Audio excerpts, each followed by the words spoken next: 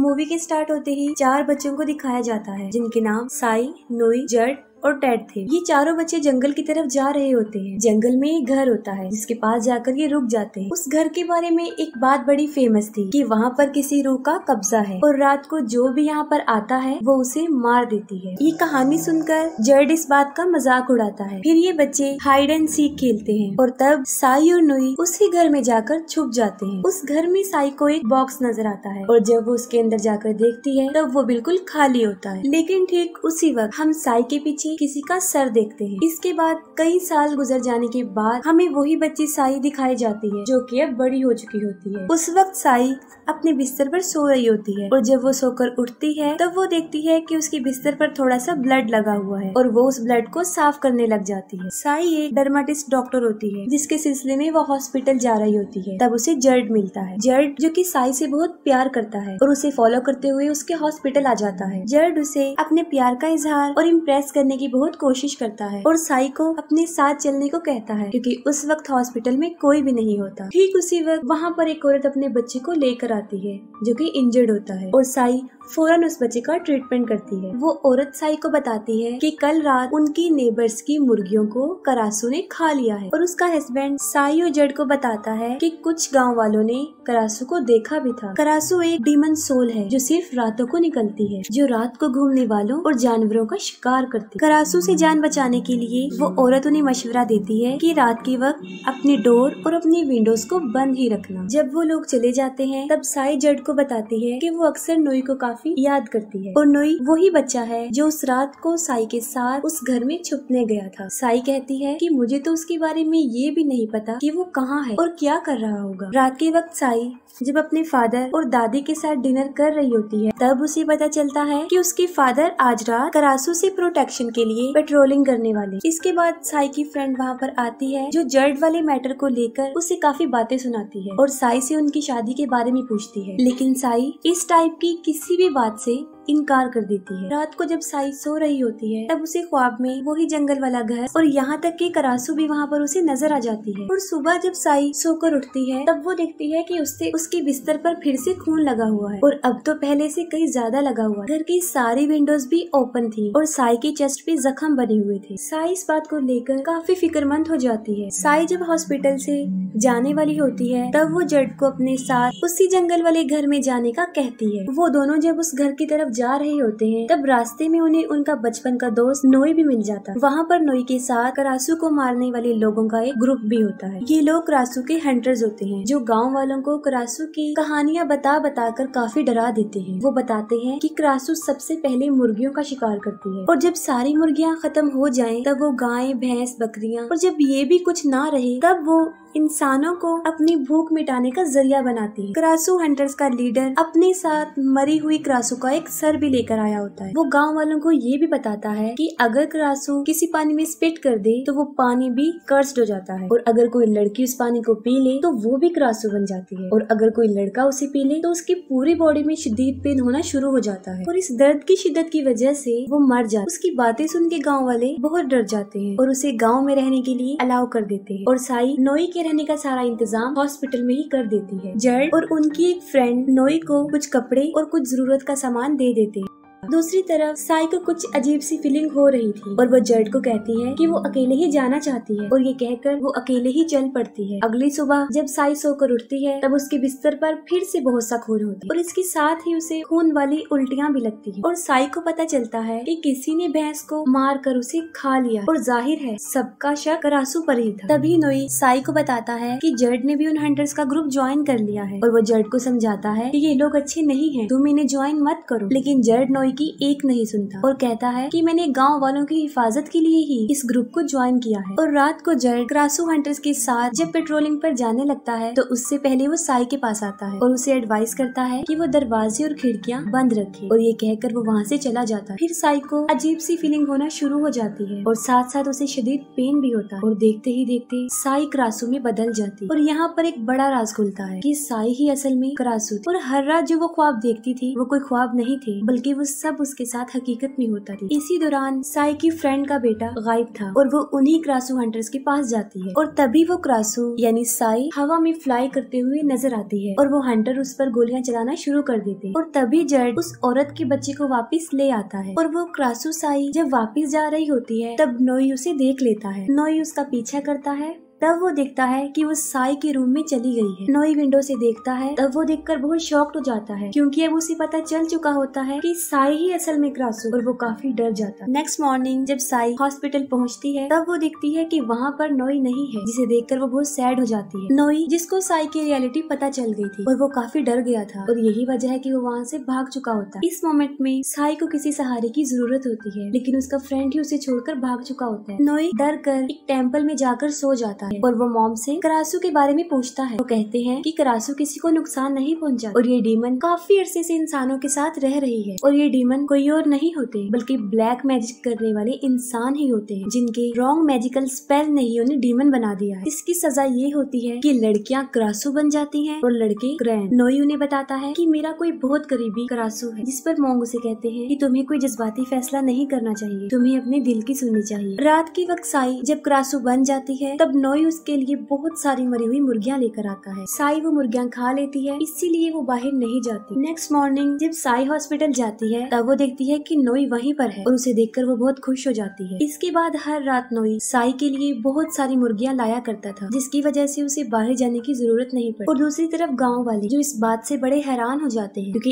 एक माह गुजर गया था और किसी ने भी क्रासू को नहीं देखा था, लेकिन स्टिल जड उन हंटर्स के साथ ही होता। नोई जो कि बहुत स्ट्रगल कर रहा होता है और इसका ट्रीटमेंट ढूंढ रहा होता है। टेम्पल नोई को बताते हैं कि एक क्रासू हर्ब नाम का एक पौधा है जिसे खा लेने के बाद एक क्रासू नॉर्मल इंसान बनना शुरू हो जाती है। साई हॉस्पिटल में एक बच्चे का ट्रीटमेंट कर रही होती है, तभी नोई वहाँ पर आ जाता है और वो साई को एक जूस देता है जिसे वो पीकर रख देती है और वो बच्ची साई का बचाया हुआ जूस पी लेती है। उसका झूठा पीते ही वो बच्ची भी कर्ज हो जाती है और अब वो भी क्रासू बन चुकी होती है। रात को उसके पेरेंट्स जब उस बच्ची को क्रासू बनता देखते हैं तो वो काफी डर जाते हैं और वो क्रासू हंटर्स को बुला देते हैं। क्रासू हंटर्स ग्रुप का लीडर उस बच्ची क्रासू को मरी हुई छिपकली का लालच देता है और उसे अपने पास बुलाता है और जब वो बच्ची उनकी ट्रैप में फंस जाती है वो उसे शूट कर देते हैं और उसका दिल निकाल लेते हैं। डेड बच्ची के पेरेंट्स से पूछता है कि ये क्रासू कब से बनी है, जिस पर वो कहते हैं कि हॉस्पिटल से आने के बाद वो क्रासू बनी और अब टेड को साई पर शक हो गया कि वो ही असल में क्रासू है और उसकी वजह से ही वो बच्ची भी क्रासू बनी। साई इस बात को लेकर काफी सैड होती है कि उसकी वजह से एक बच्ची की जान चली गई है और वो उस बच्ची की तरह इन क्रासू हंटर्स का शिकार नहीं बनना चाहती। और नोई यहाँ पर भी साई का साथ देता है और साई उसे अपने साथ जंगल में चलने का कहती है क्योंकि वो घर हर रात को साई के ख्वाब में आया करता था और साई समझती थी कि शायद वहाँ पर इसके इस मसले का हल मौजूद है। जो कि साई पर नजर रखे हुए था और वो साई और नोई को जाते हुए देख लेता। साई और नोई जंगल में उस घर के पास पहुँच जाते हैं और साई को वही क्रासू हर्ब मिल जाता है। साई जब उसे खाती है तब उसे अच्छा फील होता है और वो दोनों खुश हो जाते हैं क्योंकि इस पौधे को खाने के बाद साई उस कर्ज से आजाद हो जाएगी और उसे शिकार करने के लिए किसी को मारना भी नहीं पड़ेगा। इतनी देर में वो क्रासू हंटर्स और जर्ड भी वहाँ पर पहुँच जाते हैं। जर्ड उन दोनों को जब किस करते हुए देखता है तब वो आपे से बाहर हो जाता है और नोई को मारना शुरू कर देता है। दूसरी तरफ साई उस पौधे को लेती है और वहाँ से भाग जाती है। वो सब हंटर्स साई का पीछा करते हैं। साई उस घर में चली जाती है और अंदर जाकर वो उस बॉक्स के पास पहुँच जाती है। बचपन में उसके साथ होने वाले सारे इंसिडेंट उसे वहाँ पर याद आ जाते हैं कि छोटे होते हुए जब वो लोग हाइड एंड सीक खेल रहे थे और साई यहाँ पर आकर छुपी थी तब उस क्रासू ने साई को भी कर दिया था और क्रासू के साथ जो हुआ था उसके बारे में भी उसे पता चल जाता है और वहीं पर साई की सारी मेमोरी रिफ्रेश हो जाती है। वो सारे हंटर साई को मारने के लिए अंदर घुस जाते हैं। उन्हें देखकर साई शदीद गुस्से में आ जाती है और देखते ही देखते क्रासू में बदल जाती है। एक एक करके वो उन लोगों पर अटैक करती है और उनके 2 लोगों को मार देती है। गोलियों की आवाज सुनकर जर्ड भी घर के अंदर चला जाता है और वो देखता है कि टेड साई को शूट करने वाला है। जर्ड टेड को रोकने के लिए आगे बढ़ता है जिससे टेड गुस्से में आ जाता है और वो जर्ड पर ही अटैक कर देता है। जर्ड शदीद जख्मी हो जाता है और बेहोश हो जाता है। क्रासू के वहाँ मौजूद होने से बहुत बड़ा तूफान आता है और जब सब कुछ रिलैक्स हो जाता है तब नोई साई को वहाँ से लेकर चला जाता है। अगली सुबह लोगों को पता चलता है कि क्रासू हंटर्स के काफी लोग मारे जा चुके और उन्हें किसी और ने नहीं बल्कि क्रासू ने मारा और उन मरे हुए लोगों में गाँव के भी कई लोग थे जिन्हें देखकर गाँव वाले और ज्यादा भड़क जाते हैं और तभी वहाँ पर टेड जख्मी जर्ड को लेकर पहुँच जाता है। टेड जर्ड के पेरेंट्स को बताता है कि इसकी ये हालत क्रासू ने की है। कल रात जब वो क्रासू का पीछा करते करते जंगल में पहुँचे थे तब क्रासू ने उनके 2 साथियों को भी मार दिया। और यहाँ पर वो ये राज भी खोल देता है कि साई ही असल में क्रासू है। ये सुनकर गुस्से वाले लहजे में सब गांव वाले साई को मारने का डिसीजन लेते और गुस्से से वहाँ से भाग जाते। इन सब की कन्वर्सेशन नॉय सुन लेता है और वो सुनते ही साई की तरफ भागता है ताकि वो उसे सारी बात बता सके और इन लोगों से उसे सिक्योर कर ले। साई जो कि पेन को बहुत महसूस कर रही होती है और साथ साथ वो उन पौधों को ढूंढती है और उन दोनों के किस करने की वजह से नॉय को भी वो दर्द होना शुरू हो गया और फाइनली वो भी कर्स्ड हो जाता है। साई के फादर गांव वालों और उन हंटर्स को ऐसा करने के लिए रोकते हैं, जिसके बदले में वो लोग कहते हैं कि वो साई को भी मार देंगे और उनका घर भी जला देंगे। इसी दौरान साई के फादर साई को घर के बाहर बुलाते हैं। साई जो कि वो प्लांट खा चुकी होती है जिससे वो क्रासू में नहीं बदली और वो बाहर आ जाती है। टेड उसे देखकर काफी हैरान हो जाता है कि वो अभी तक क्रासू नहीं बनी। वो सबके सामने साई पर क्रासू होने और गाँव के लोगों के मरने का इल्जाम लगाता है, जिसके जवाब में साई उल्टा टेड और उसके साथियों पर इल्जाम लगा देती है। वो सबको बताती है कि कल रात टेड और इसके साथियों ने मुझे किडनैप कर लिया था और मेरे साथ जबरदस्ती करने की भी कोशिश की और वो कहती है कि जर्ड ने ही मुझे इन लोगों के हाथों से बचाया है और टेड को मजबूरन वहाँ से भागना पड़ता है। जर्ड जब अपने घर में जाता है तो वो देखता है कि टेड तो वहाँ पर छुपा हुआ है और टेड उस पर हमला कर देता है और उसे काट लेता है और उसके काटते ही जर्ड भी कर्स हो जाता है। कर्स यानी वो भी क्रैन बन जाता है, जैसे लड़कियां क्रासू और लड़के क्रैन। टेड सबको मारने के बाद उनका दिल इसलिए निकाल लेता था क्योंकि असल में वो भी एक क्रैन था। ऐसा होने के पीछे एक बहुत कॉम्प्लिकेटेड कहानी छुपी है। क्रैन असल में एक शैतान होता है जिसकी वाइफ क्रासू होती है और एक दिन उसे एक इंसान के साथ प्यार हो जाता है। क्रासू इंसान के साथ भाग रही होती है तभी क्रैन उन्हें पकड़ के मार देता और वो क्रासू का दिल निकालता और उसी दिन से लेकर क्रैन के दिल में बदले की एक आग जलती और वो क्रासू को मार के उनका दिल निकाल। इसके बाद हर रात साई वो प्लांट खाती रहती है जिसकी वजह ये होती है कि अब वो क्रासू नहीं बनती, जबकि दूसरी तरफ नोई मुसलसल इसका इलाज ढूंढने की खोज करता है। जर्ड की काफी बुरी हालत हो चुकी थी, उसे देखकर उसके पेरेंट्स काफी परेशान होते हैं। टेड उन सारे प्लांट्स को जला देता है और साई के नॉर्मल होने के सोर्स को खत्म कर देता है। अब उनके पास कोई और रास्ता नहीं हो क्योंकि साई के पास अब सिर्फ 2 पौधे रह गए थे और नोई भी इसका ट्रीटमेंट ढूंढने में नाकाम हो जाता। इन सब हालात से जान छुड़वाने के लिए वो साई को कहता है कि वो मेरे साथ हांगकांग चले। साई जर्ड के घर जाती है और जब वो जर्ड की ऐसी हालत देखती है तो वो काफी दुखी हो जाती है। जर्ड उसे बताता है कि मैं जानता हूँ कि तुम ही क्रासू हो और ये बात मुझे उस दिन पता चली जब मुझे तुमने अपने साथ आने के लिए मना किया और तुम्हें क्रासू बनकर गाय खाते हुए मैंने देख लिया और यही वजह है कि उसने उन हंटर्स की टीम को ज्वाइन किया था ताकि वो साई को गाँव वालों से दूर रहे। वहीं पर जर्ड साई को उसके साथ रहने पर काफी इंसिस्ट करते हैं और जब नोई वहाँ से भागने के लिए अपनी पूरी तैयारी करके साई का वेट कर रहा होता है तब साई भी अपनी पूरी तैयारी करके वहाँ से निकलने वाली होती है और तभी वहाँ पर साई के फादर आ जाते हैं और वो उसे ऐसी जगह पर लेकर जाते हैं जहाँ गांव के सारे लोग जमा हुए। साई के फादर उसे इसलिए अपने साथ लेकर जाते हैं ताकि वो साई की और बाकी गांव वालों की प्रोटेक्शन कर सके और साई ही क्रासू है, इस तरह की बातों से भी वो बच सके। और दूसरी तरफ टेड जर्ड को भड़काता है कि साई तुम्हारा प्रॉमिस तोड़कर नॉय के साथ जा रही है और वो मुसलसल जर्ड को भड़काता रहता है जिसकी वजह से जर्ड शदीद गुस्से में आ जाता है और कर्ज होने की वजह से वो पूरा क्रैन बन जाता है और तभी साई को भी पेन होना शुरू हो जाता है। और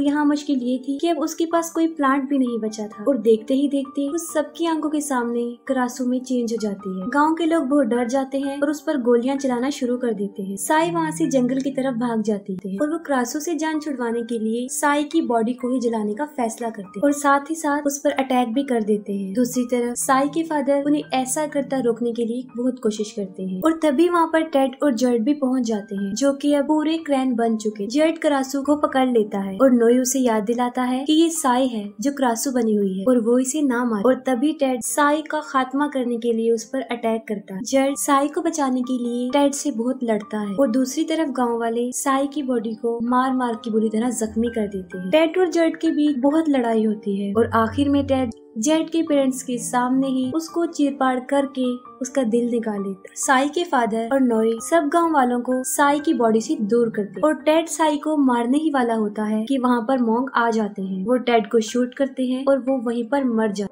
मोंग नोई को कहते हैं कि वो साई की बॉडी को लेकर बैंकॉक नदी के किनारे पर पहुंच जाए और वो ऐसा ही करता है। वो साई की बॉडी को लेकर नदी के किनारे चला जाता है और तभी जेड के पेरेंट्स और गांव के कुछ लोग उनका पीछा करते हैं। नोई नदी के किनारे पहुंच जाता है और वो साई की बॉडी को बोट में रखता है। तो साथ साथ साई को ये भी कह रहा होता है कि सब कुछ नॉर्मल हो जाए, हम बैंकॉक भी जाएंगे और वहाँ पर तुम्हारा इलाज भी मिल जाए और तुम ठीक भी हो जाओ। लेकिन अगर देखा जाए तो साई की बॉडी बहुत ज्यादा जख्मी हो चुकी थी कि अब उसकी सोल को वापस उसकी बॉडी में जाना काफी मुश्किल था। और यहाँ पर नोई का इतना प्यार और उसका बिलीफ देखकर करासू, जो कि एक डीमन सोल थी, वो भी रो पड़ती है और वो उस बोट की रस्सी को काट देती है ताकि वो लोग बैंकॉक पहुँच जाए। और दूसरी तरफ नोई, जो कि मुसलसल रो रहा होता है क्योंकि यही वो लम्हा होता है जब उन लोगों के बिछड़ने का टाइम आ चुका होता है। और इसी दौरान साई को एक गोली आकर लगती है, जो गोली जेड के फादर ने चलाई होती है। नोई, जो कि साई से बहुत प्यार करता था, अपनी ही आंखों के सामने उसे मरता देखकर और हमेशा के लिए उसे खो दे। और यहीं पर इस मूवी की सैड एंडिंग हो जाती है।